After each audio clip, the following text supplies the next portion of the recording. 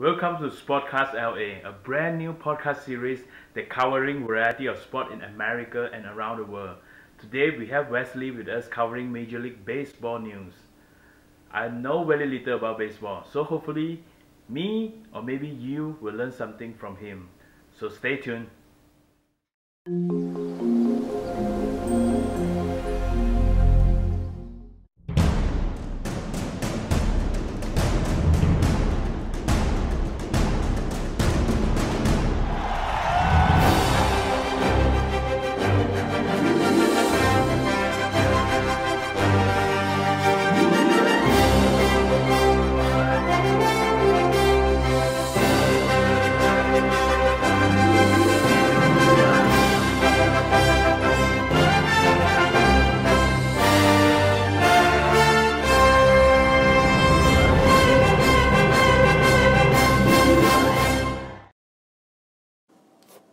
Welcome to our very first episode of Sportcast LA, Off the Bench Baseball Series.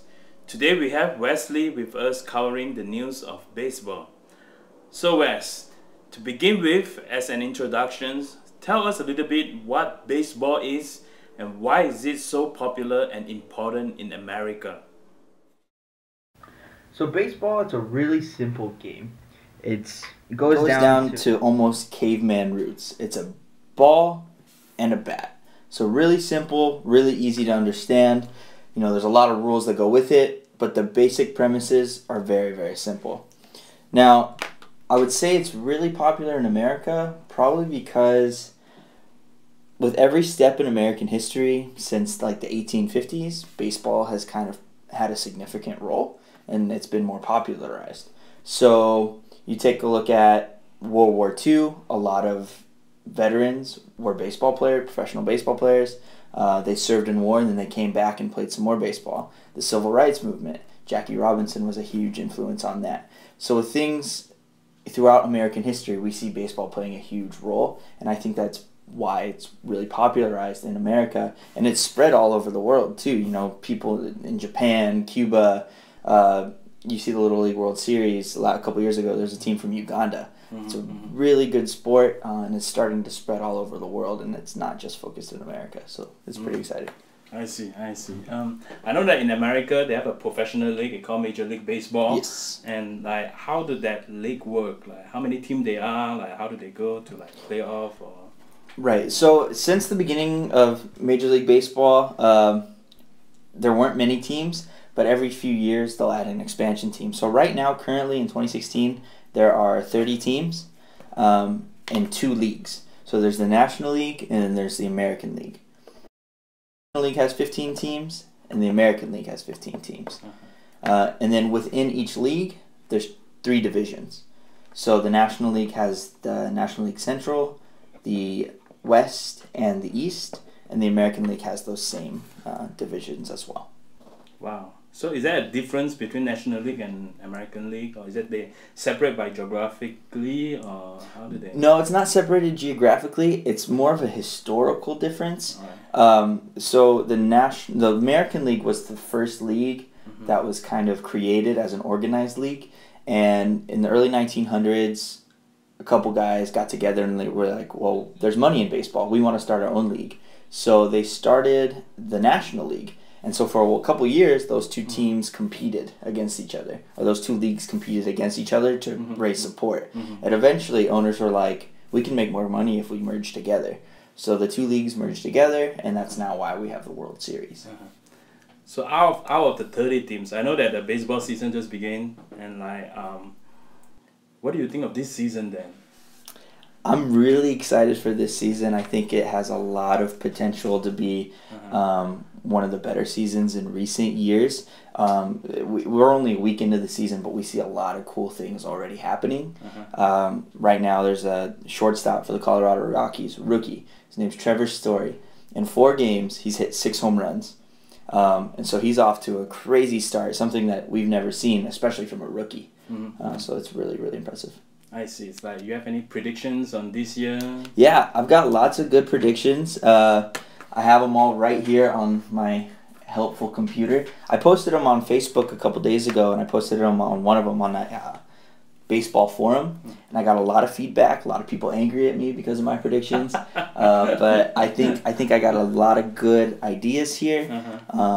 But people are more than welcome to disagree with me.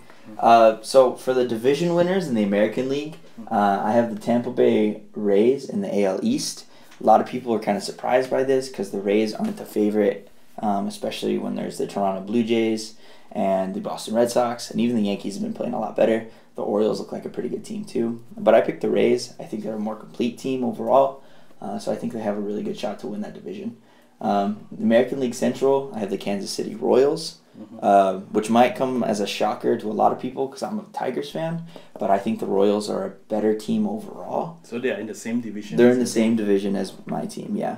Wow. So I think the Royals will win that, and they're the defending World Series champions as well, so I think they have a really good shot. American League West, a lot of people, again, have the Houston Astros winning that division, but I actually have the Texas Rangers. They have a really great team. A lot of people coming back healthy for the first time in a couple years, so they have a really good shot as well. And then for the National League, in the Eastern Division, I have the Washington Nationals winning. Not too big of a surprise there, other than a lot of people got angry with me not picking the Mets. Everybody will argue Mets have best pitching staff in baseball, which is hard to argue against. It's really young, good core, good potential there. But I don't think their hitting's good enough to compete with the Nationals. Nationals have their own set of problems, but I think they're a better team overall than the Mets. National League Central, I have the Pittsburgh Pirates. Another big shocker because the Cubs are in that division, and everybody's picking the Cubs to win the World Series this year, which is crazy because the Cubs haven't won the World Series since 1908. A long time. They were close last year. They were really close last year. They made it to the National League Championship Series, which is the round right before the World Series. But they just couldn't quite get there. A lot of people are picking them this year, but I think the Pittsburgh Pirates have a better overall team.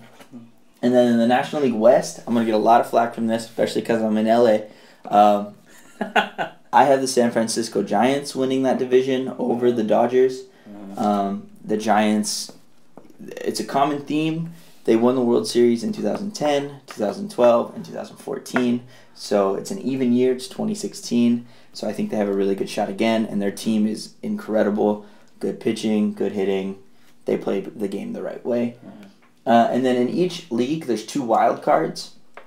So the American League wild cards, I have the Detroit Tigers coming out of the AL Central, and the other wild card, I have the Houston Astros coming out of the American League West. And then wild cards in the National League, I have the Dodgers and the Cubs. So I do have the Cubs and Dodgers making the playoffs, but I don't have them winning the World Series. So I see. Yeah. Now, obviously, in LA here, we have 2 teams. Yes. Dodgers and the Angels. I know that a lot of people love Dodgers and Angels both sides. Why do you think that they always say that Dodgers will win the World Series every year? They say the same thing. What make them so good and what make them so bad that they cannot win the series? Well, the thing the Dodgers have that's really impressive is they have a good number 1 starting pitcher, and that's going to be Clayton Kershaw. Every year he shows up. He's always a competitor for the Cy Young Award. I think he's won 3, and he's only 26 years old. Wow. So he's really young. I think he's the best pitcher in baseball. So they start there. They added a few pitchers as well this offseason. And then their offense is always usually pretty good as well. So again, the Dodgers, they have a great chance, but it seems like every year in the playoffs, they just can't get it done. A lot of times they run into the Cardinals or they'll run into the Giants or one of those teams and they'll get knocked out of the playoffs. So I don't know if it's a psychological thing, but those teams typically take out the Dodgers. But they have a solid team. Yeah. Both Angels and Dodgers, they have a solid team here. They just cannot make it that far. Yeah. And you mentioned earlier about being healthy in the league. And I know that they play a lot of games. Usually one season, how many games they play? Just the regular season? Just the regular season, there's 162 games. Wow, 162. In how many months they finish all this? They start spring training in March. And that's getting their bodies warmed up. And then the season starts April, and they play all the way until September. And then playoffs start in October. So if you make the playoffs, you're playing another, quite a few games, especially if you make it to the World Series. So from April to September, they already play 162 games. They play 162 games. It's hard to stay healthy. Yeah, it's very hard to stay healthy. They're traveling a lot, Uh-huh. a lot of damage to their bodies. Yeah. Awesome. So that when you look at the team, each team, like what is it important? The coach, the player, or the teamwork? Like what is the most essential things or the most important thing that you think that will make a great team? Well, like with all sports, they're all kind of connected. So obviously, you want to have a really great coach, a great manager, to make those hard decisions. Like if a pitcher's really struggling, the manager needs to go out there and be like, "Hey, I'm taking you out of this game. We're going to bring in somebody else." Or if the pitcher's doing pretty well, but he gave up a base hit, like what does the manager do? The manager tells the players to bunt. Like it's a big strategy game, and the manager is the strategy master of the game. So he's really important. You want to have a guy that's pretty smart. With the players, obviously you want to have good players because they're the ones that implement that strategy. So if the coach says, "Hey, I need you to bunt this ball down the third base line," the player's like, "Okay, I'm going to do that." You need a player that's capable of doing that. So the players, they have a very important role in the game as well. It's very interesting to know. Obviously, I don't watch enough baseball to understand the manager or the coach role. But most of the time, I just saw them minding their own business and chewing bubblegum by the player bench. And for the player, I'm sure that they train so hard, spending a lot of time preparing for the game. But seems like they're usually out there for a really short amount of time on the field. It's like, I don't know, like for me, it feels like I'm a soccer fan. So that the soccer player, they are on the field, they play 90 minutes, they non-stop. It's not like baseball, you take turns and go out there. That's why probably I'm not a baseball fan. I like more interaction, more actions. And from that perspective, most probably I am wrong, but how I feel about baseball is it is boring. So what is your take, and how do you convince other baseball is not boring game? Well, a lot of people tell me, because when I tell people I love baseball, they're like, "Why? It's so boring." And so it's a common complaint with the game. One of the things, I don't think there's anything more exciting than in any sport than a home run being hit. Home run gets hit, fireworks go off, everybody's really excited, everybody stands up and cheers, claps, you high five random people around you. It's a really exciting thing. But also, when we're talking about baseball, we're talking about hitting, we're talking about pitching. These guys have been doing it since they were little. So obviously they have a lot of practice doing it. But one of the things you have to know about hitting is it's very, very difficult to do. Like, it might look easy sitting, on the couch watching it. Like, oh, why couldn't you hit that? It looked like a piece of cheese like coming at him. But the thing is, most pitchers throw in the 90 to 100 mile an hour range on an average fastball. So, a lot of speed on there. Now, the plate is only 60 feet 6 inches from the pitcher's mound. So if a pitcher's throwing a 95 mile an hour fastball, the batter has, I think, maybe 0.3 of a second to react and decide if they want to swing or not. Like that's like that. It's really fast. They don't have much time. And so good hitters, I don't know how they do it. They're just really impressive. They know how to react. They know where to put the ball. When I first started watching baseball, I thought players would just hit the ball and it would just go in a random direction. But as I've learned, players learn bat control, they learn angles, they learn all these things so that they can learn how to hit the ball in different directions. So baseball is a very mathematical game. There's a lot of statistics involved, but it's also a very, very much skill-oriented game. Like, if you don't have the skills, you're not going to do well at it. Like pitchers, when they throw, I don't know if you've ever seen a pitcher throw a curveball or something. Sometimes a pitcher with a really good curveball, he'll throw it and the ball will just go and it'll just dive at the last second and go right underneath the bat. So the fact that a guy can make a ball this big, like, dance is really, really impressive. So if you look at baseball for, like, the wonder of its little things, like a really great pitch or a home run or even a really well-placed bunt, it adds a lot more excitement to the game. Like usually, how long it lasts in one game? A game, it depends. They usually, depending on the speed of play, most of the time games go about 2.5 to 3 hours. I've sat at a game longer than 5 hours though. Wow. It goes into extra innings, so it depends. Sometimes they're longer, but I love it, so it's worth it to me. And probably the one last question is that you already predict like the teams that will make it to the playoff and probably the World Series too. And like, how about like MVP? MVP. Well, I actually didn't say who I had in the World Series. My computer went off. So I on my post I put 2 World Series pick. So I have my heart and my mind. So in my mind, the one I really think is going to happen, even though I don't want it to happen because the Tigers aren't involved, I have the Pirates over the Texas Rangers in 5 games. Wow. It's a best-of-7 series, but I think the Pirates are a better team, so I think they'll take care of the Rangers. And the Pirates have been really good the last 4 years. They've been one of the better teams in baseball, especially after, 20 years of them just being awful. So these last 4 years, they've been really good. They've had a lot of pieces, a lot of young pitching. So I think they have a really great shot this year to win the World Series. In regards to MVPs, we're in Los Angeles, and the greatest baseball player in the world plays in Anaheim down the street. His name's Mike Trout. I don't think there's any question that he's going to win an MVP this year. He's a really impressive ball player, can run the bases, hit home runs, play defense. He does everything, and he's only 24 years old. Wow. And he's already won. One MVP, and he's finished second twice. So in 3 seasons, he's such a good baseball player. I just can't believe it. Wow. And then in the National League, I have Paul Goldschmidt for the Arizona Diamondbacks. He's another one of those players that's just overall really good player. He's first baseman, but he steals bases. He's fast.